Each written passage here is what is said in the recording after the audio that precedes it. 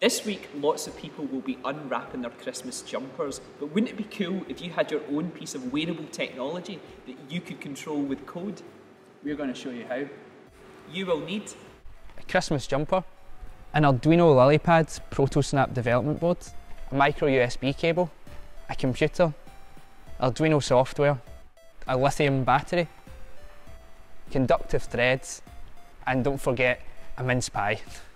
So we're going to be using code to control the LED lights, the speaker to play different Christmas tunes, and the button to be able to start and stop the songs. The code is written in Arduino C and we'll make it available on our website. Now we're going to upload the code. It works. So now we need to attach our components to our jumper.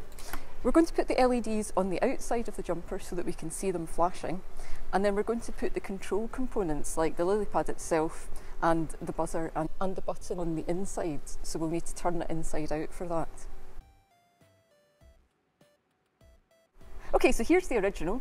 I'm now going to hand that to Martin and make a pullover request to get one that we've already sewn the components into.